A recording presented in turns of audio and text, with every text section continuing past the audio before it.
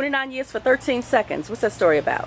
Oh man, it is a story, we would say a black American tale, right? A black male American tale of sense. To me, it's a rites of passage type story that talks about what happens, you know, just by not being careful and taking mama's advice sometimes, you know, the little things even the elders say. Like follow God. That's your first mind is usually God telling you and pointing you in a certain direction.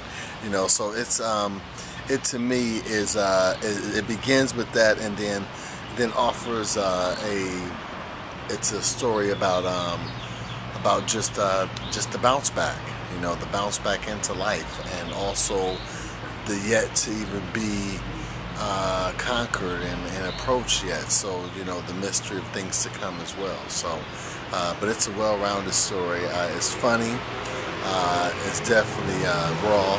It's true.